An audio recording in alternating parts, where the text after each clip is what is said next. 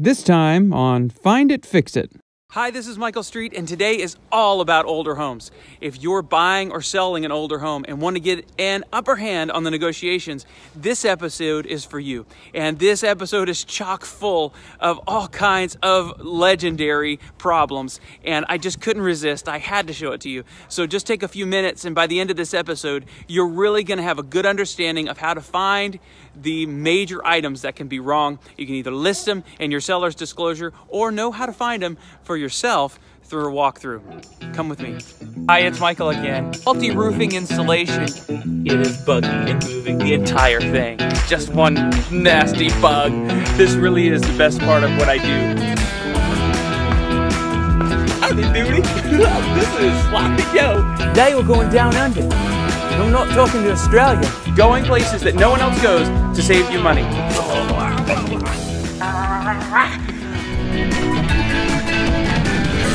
The question I always get is, how do you age a roof? Well, it's kind of tough to find out. A good way is to just have the insurance agent come out, the seller's insurance agent come out and do an evaluation of the roof, and they can tell you whether or not it can be repaired. They're going to cover it, and then in which case the seller will just pay their deductible and the roof gets repaired, or they'll provide in writing that the roof is just fine, and in which case you can send that a letter to your next insurance company, and it'll help you get insurance on the roof. You want to know how to age your roof. I get the question all the time. It's really about the asphalt fleck on the roof. And you see this silvery type shimmery area on this roof? That is missing asphalt fleck. And it's enough to show the fiberglass below it, the shingles below it. So take a look really closely at the shingles. It's all you need to do to determine if the roof's damaged. You see how much asphalt fleck is missing here and all over the field at the house. You can do this from the ladder.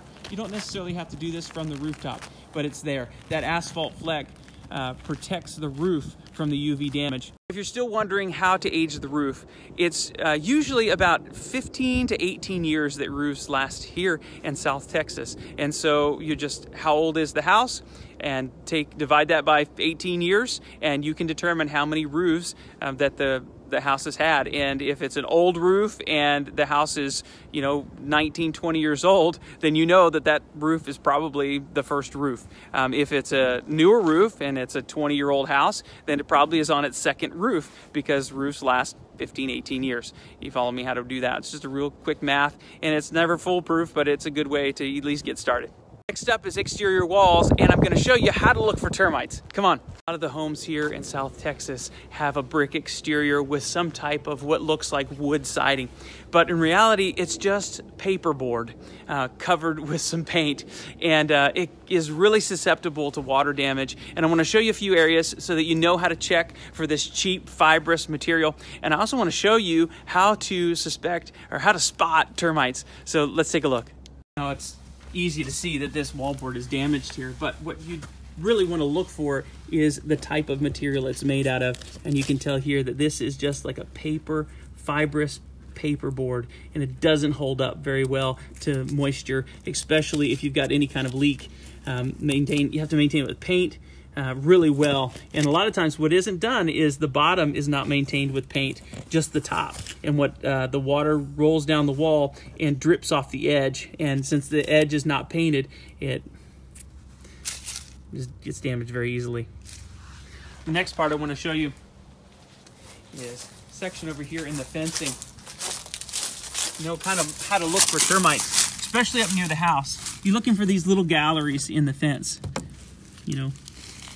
Pretty easy to tell that was a termite gallery at some point. And then dig in the ground, in any mulch around the edge of the house to look for termites. I didn't see any here. Maybe they've had some kind of termite remediation, but that's what we're looking for. And then I'm going to show you in the house how you can check to see if there's been a past repair. Come with me.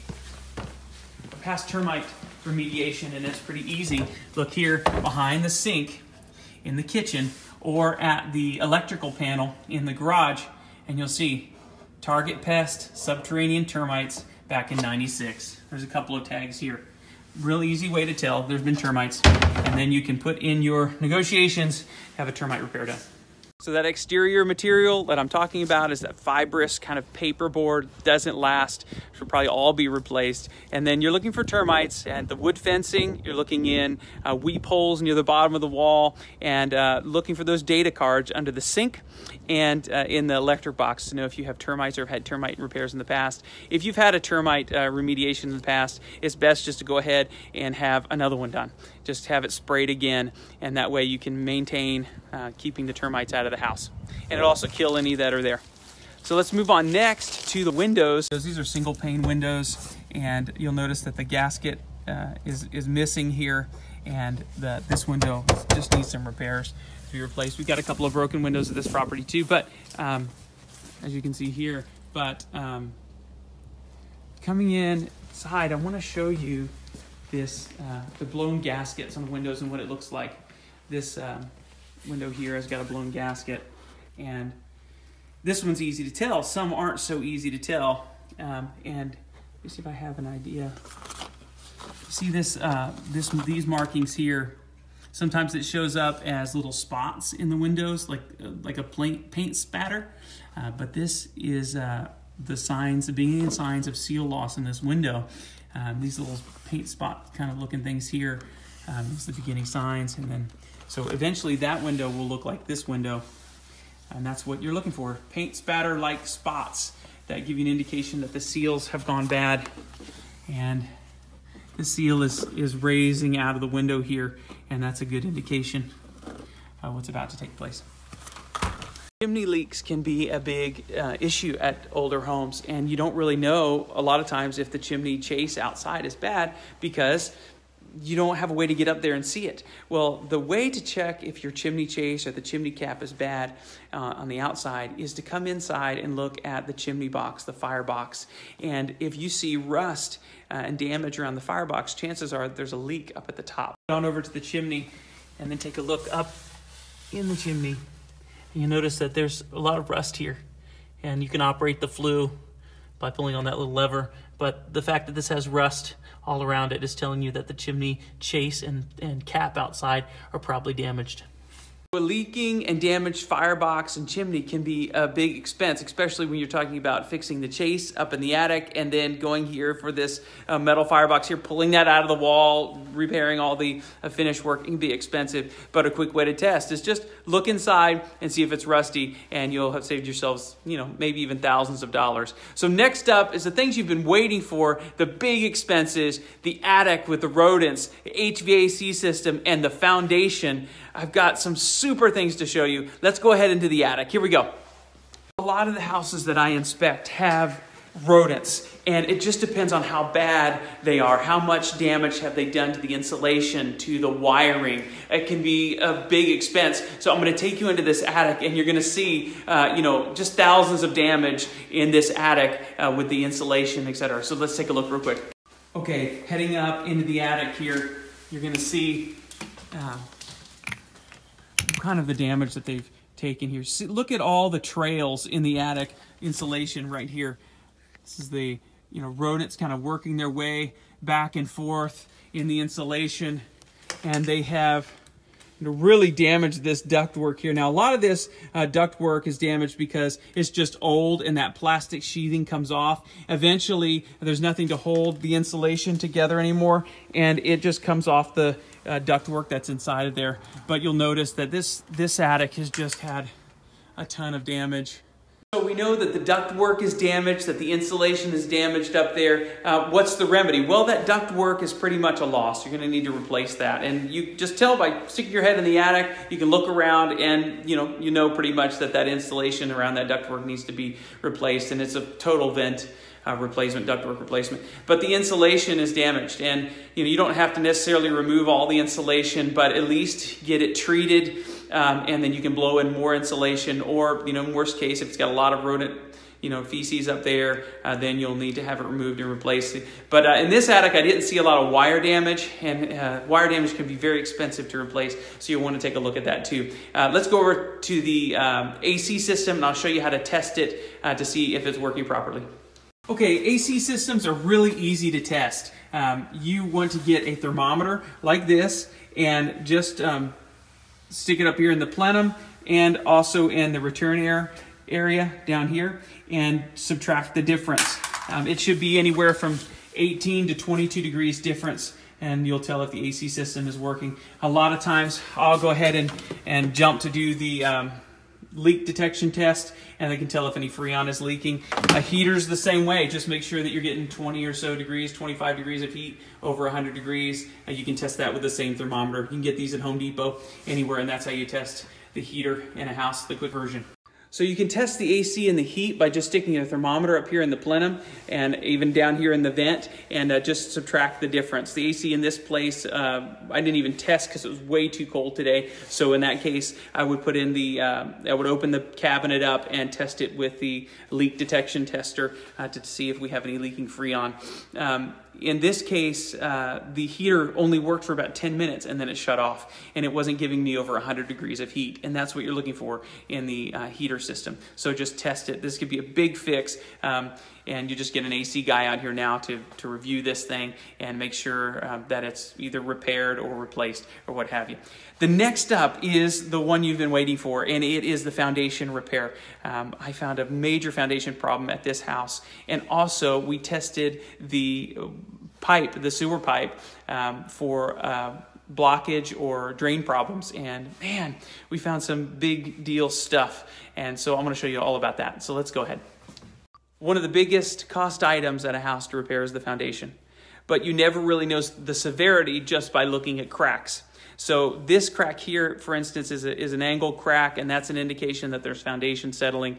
There's a couple others here, but you never really know the severity of it until you use some type of tool, some type of level, something like that. And one thing that I always use is the precision altimeter, which is a fancy level with a computer on the end of it. And in this house, I tested it and revealed an almost 6 inches, actually over 6 inches of settlement. And let me show you that tool, what that looks like, so that you can get what you need to tell if a foundation is damaged.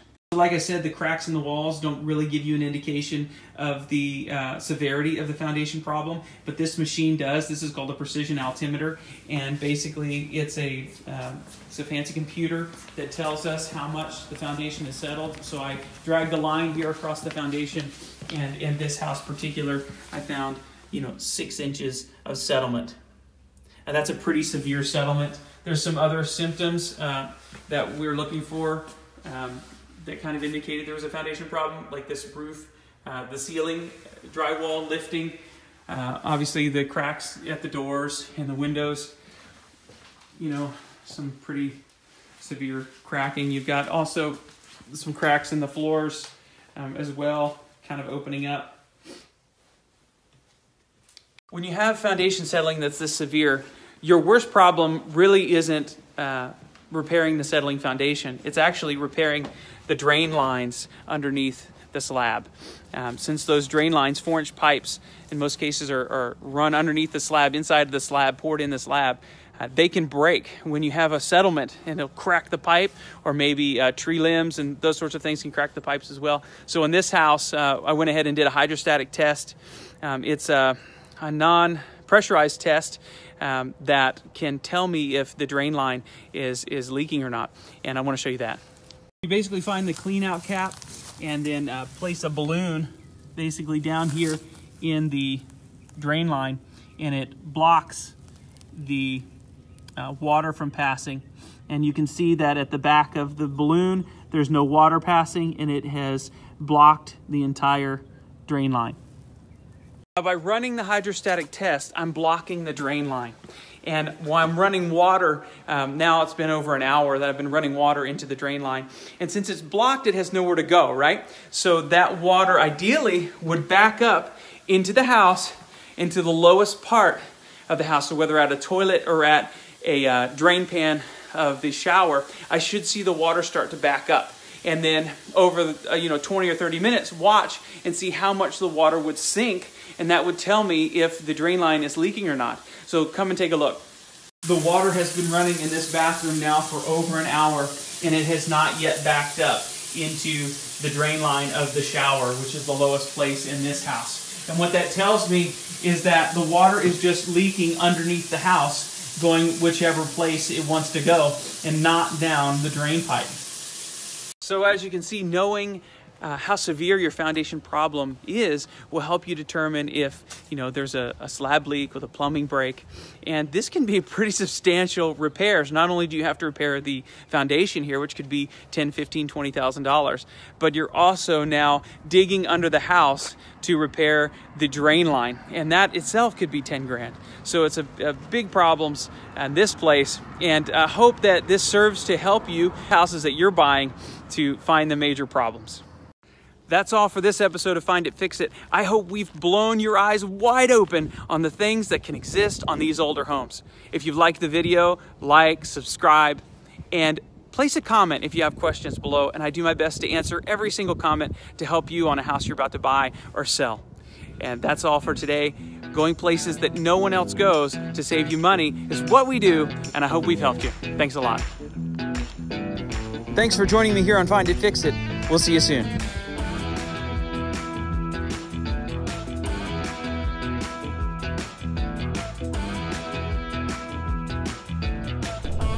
We're first-time home buyers, so obviously it's very nerve-wracking, and Michael just completely put my mind at ease, was extremely thorough, went through all of my questions. I just could not be happier, and I would definitely recommend it everyone. Mike is great to work with. He's super thorough and has great customer service. He really cares. Y'all need to get Mike on your team.